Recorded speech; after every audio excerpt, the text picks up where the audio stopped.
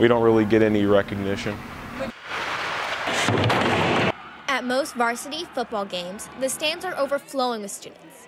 But some people feel that there are high school sports that have been overlooked. One of these sports is hockey.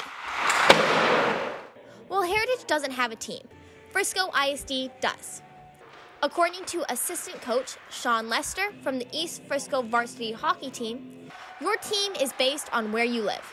It's a east-west structure, so truly the way Frisco is kind of divided. I do think the dividing line is the tollway. I mean, if you looked it up, like which schools, feed into which team. Even though Heritage doesn't have any players on either team, since we are on the east side of the Dallas North Tollway, the Frisco East team represents us when they play.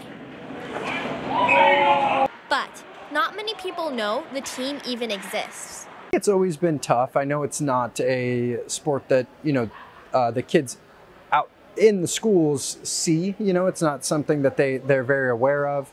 Since many schools feed into one team, the players don't get to see each other as much.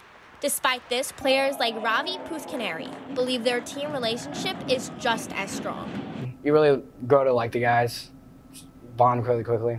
Their bond is even stronger thanks to their small team size. Many would see this as a disadvantage, but their coach believes their hard work balances it out. That everyone that's here wanted to be here, knowing that we didn't have a full, lineup.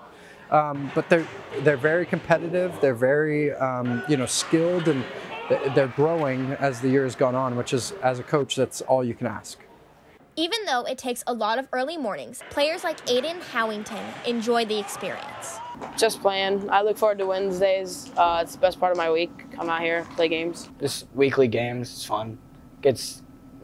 Wednesday is something I look forward to. Goalie Tyler Smith often wishes there were more people there to share this joy and see them play. I want there to be more people. I don't think the games are live enough. It's pretty depressing.